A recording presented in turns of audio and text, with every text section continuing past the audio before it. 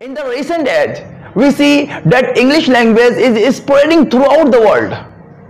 It has become internationally popular language. People around the world are not only accustomed to using the language, rather they feel proud of using it. They pay attentive ear and respectful look to those who speak English.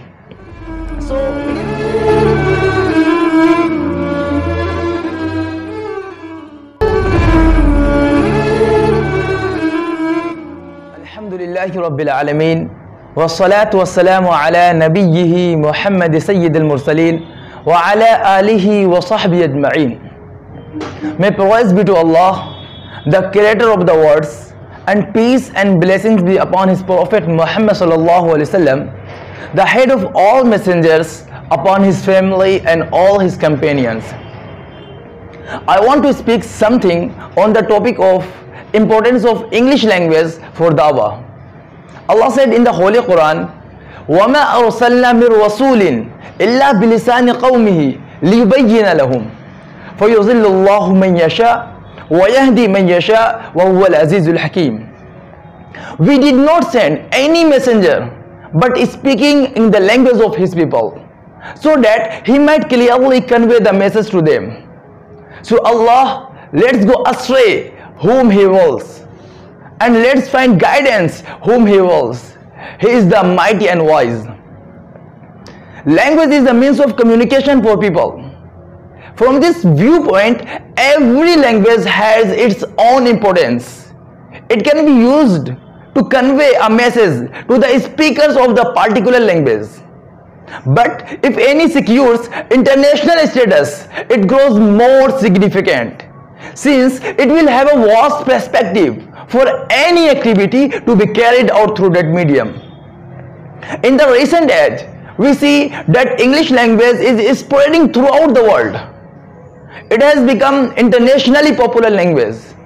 People around the world are not only accustomed to using the language, rather they feel proud of using it. They pay attentive ear and respectful look to those who speak English.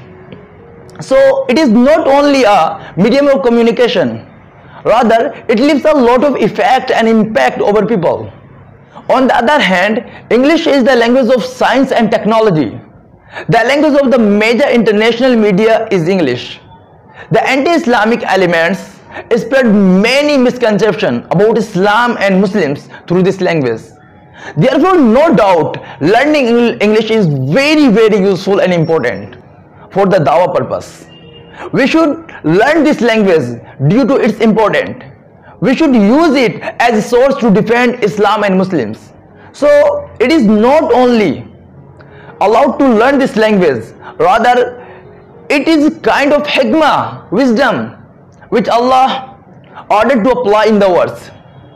ادع إلى سبيل ربك بالحكمة والموعظة الحسنة وجادلهم بالتي هي أحسن إن ربك هو أعلم بمن ضل عن سبيله وهو أعلم بالمهتدين.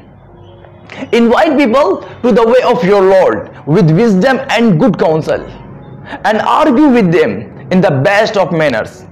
Surely your Lord knows best the one who deviates from his way, and he knows best the ones who are on the right path.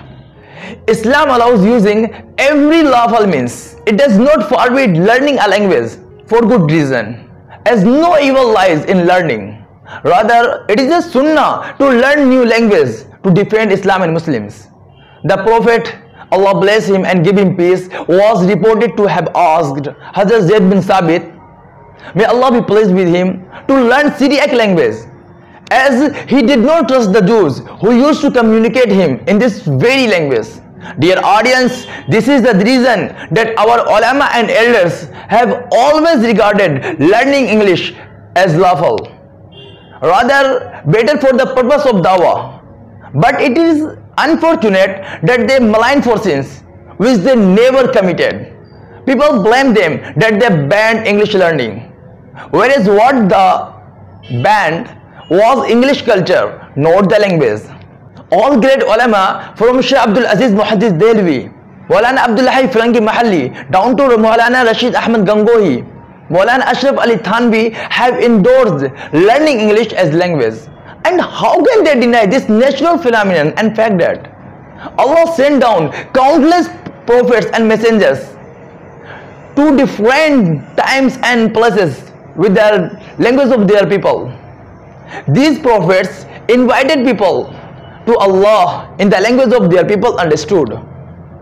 As the words I recited in the beginning says, وَمَا أَرْسَلْنَا مِن رَّسُولٍ إِلَّا بِلِسَانِ قَوْمِهِ لِيُبَيِّنَ لَهُمْ فَيُضِلُّ اللَّهُ مَن يَشَاءُ وَيَهْدِي مَن يَشَاءُ وَهُوَ الْعَزِيزُ الْحَكِيمُ. We did not send any messenger but speaking in the language of his people, so that he might clearly convey a message to them.